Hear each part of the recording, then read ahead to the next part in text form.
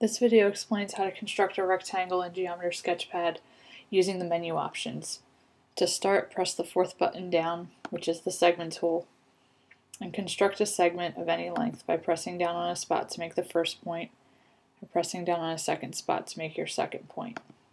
Next, select both of your points and the segment that you just created, and go to the menu options, Construct Perpendicular Lines. Notice this time it's plural.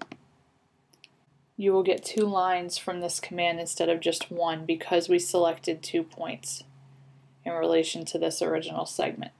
Next, we're going to again go back to our segment tool, which is the fourth button down.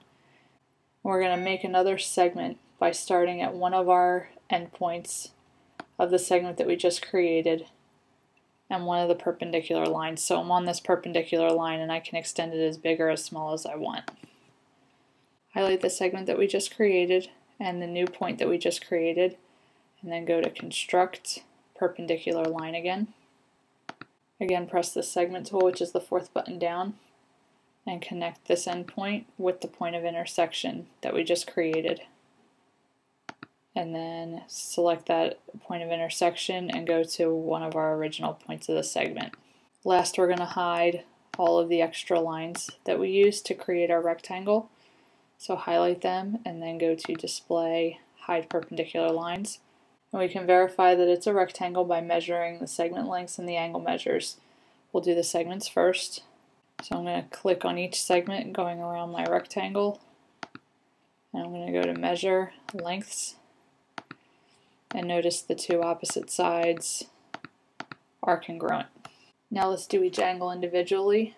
In order to do so, we're going to select 3 points at a time, with our middle point being the vertex. So if I want to do angle E, that's got to be my second point. So we'll do FEH and go to Measure, Angle. If I go to EHG, go to Measure, Angle, HGF, Measure, Angle, and then GFE, go to Measure, Angle. And notice all of our angles are 90 degrees. You can also click on one of our 2 original points that we used to make our first segment, which would be either E or H.